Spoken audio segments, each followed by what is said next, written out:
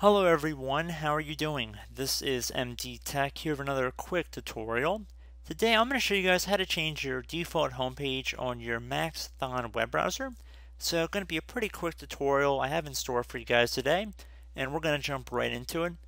And we're going to start by going up to the top right corner of our screen with the three horizontal lines, and you want to left click on it one time. And now you want to go down and left click on the settings button right here. The general tab should be the main launch page that they send you on when you're going underneath settings. And you want to go to the first area where it says open on startup. You see that there's a few different options here. We have home page, new tab, last session.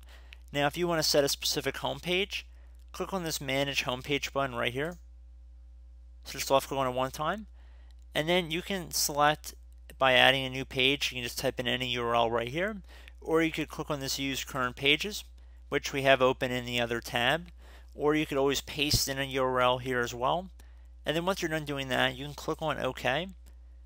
And then if you close out of the Maxthon web browser here, and we reopen it,